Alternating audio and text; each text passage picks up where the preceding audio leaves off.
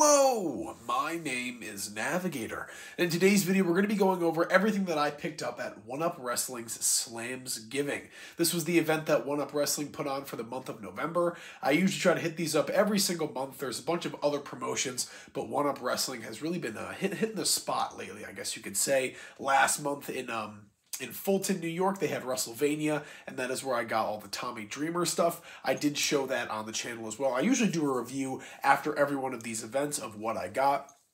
And here I am, it's like midnight, the night of this event, and I'm just bored. I figured I'd just get this video over with now. But this time I did get some really cool stuff. As I've been showing every month with these pickups, there's this new thing I've been seeing at the One-Up Wrestling events where it's like this $50 grab bag of a bunch of different wrestling stuff, and that is what majority of this video is. However, I did manage to get some pretty cool, like I guess you could say retro WWE Elites or older WWE Elites, as you can see over here. And I'll show those off as well.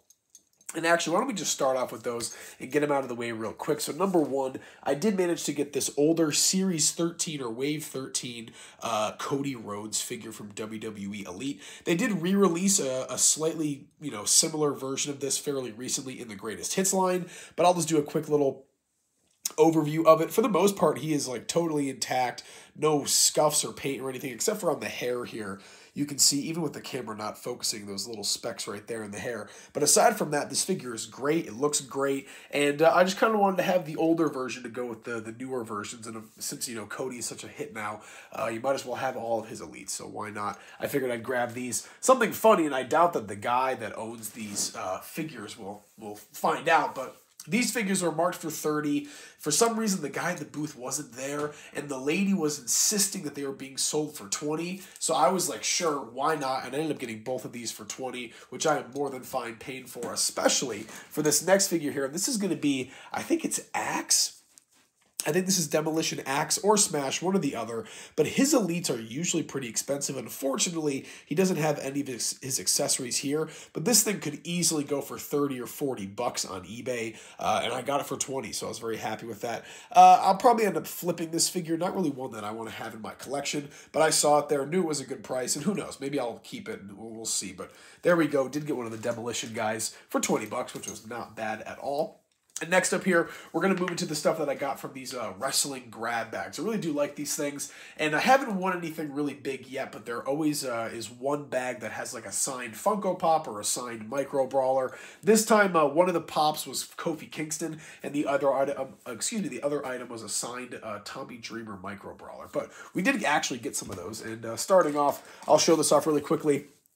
Just some One-Up Wrestling gift cards, or not gift cards, sorry, business cards, and then also some One-Up Wrestling pens. I love these pens, so it's always great to have more of those. Next up, we did get a Jeff Cobb Micro Brawler. Doesn't really look like Jeff Cobb. It looks more like Powerhouse Hobbs, to be honest with you.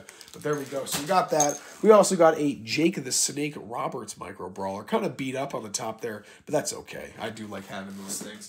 Slightly adding to my Micro Brawlers collection. Next up here, we did get this Before the Big Leagues Tag Team Edition, and this has a bunch of really cool matches. We've got Santana and Ortiz versus the Lynch Mob, Best Friends and Matt Striker versus Tommy Dreamer, Colt Cabana, and Mike Babichik. Super Smash Bros. Versus, DI4K, Private Party versus the Rep, SCU versus the Gymnasty Boys, and Beaver Boys versus Team Tremendous. So we have that, and these are really cool too. I like going back and watching these wrestling DVDs. I got a hardcore one time, and I love watching that DVD.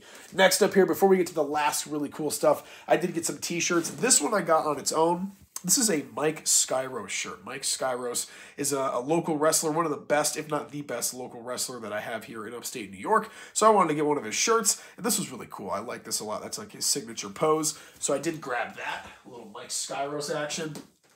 And then these shirts here came with both of the wrestling bags. Number one, we did get a Briscoe's Dem Boys shirt. I was actually looking to buy this shirt fairly recently, so I was kind of happy that I got this. But love to have a Briscoe shirt. Nothing going on in the back of this one. But we do get this really interesting, I'm not sure what this is from. I'll do a little bit of research. But we have this The Elite shirt, and it says The Villain.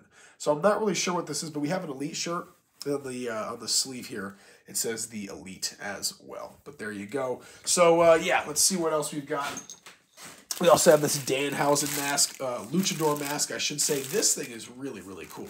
I do like this a lot. This is a super unique item.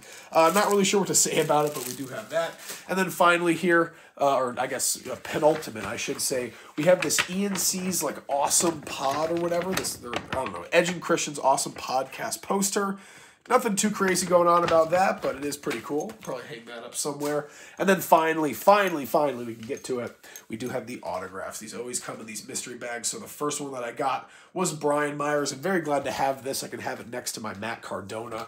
Obviously, these guys are wrestling figure collectors themselves. And then finally here, one of my favorite wrestlers of all time. I really do like this guy a lot. Was super happy and fortunate to find this autograph. But this is going to be Erwin R. Shyster.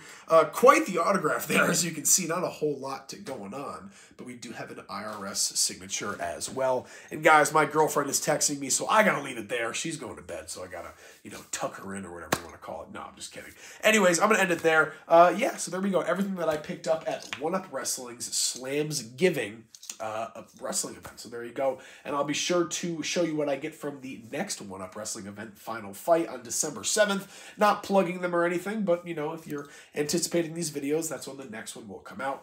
I will leave it at that. As always, my name is Navigator. Have a nice day. Take care.